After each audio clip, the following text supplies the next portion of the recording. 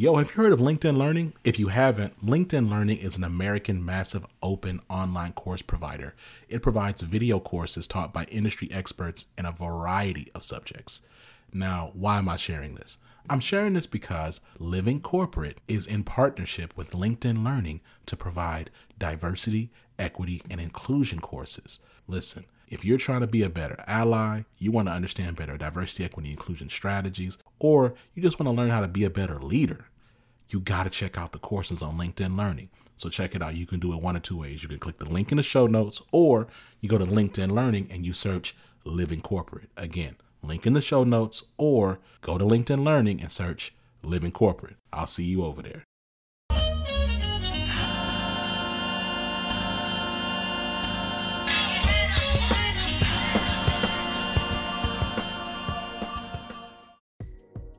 What's going on, Living Corporate? It's Tristan, and I want to thank you for tapping back in with me as I provide some tips and advice for professionals. Today, let's talk about finding remote work.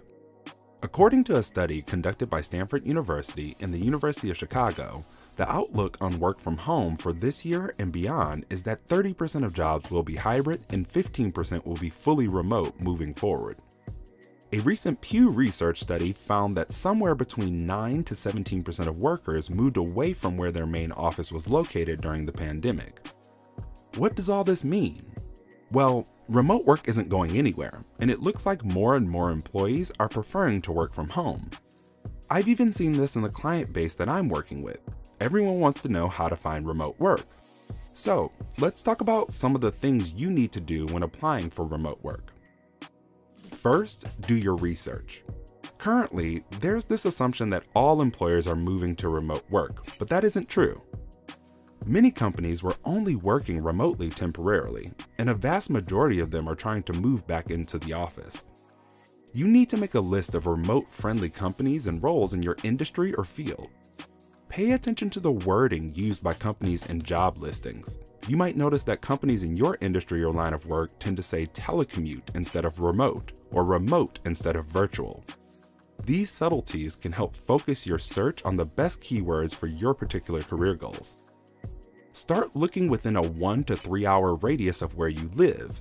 This step is important because, according to FlexJobs, a job site dedicated to flexible and remote work opportunities, 95% of remote postings include a location requirement, even when the position is 100% remote.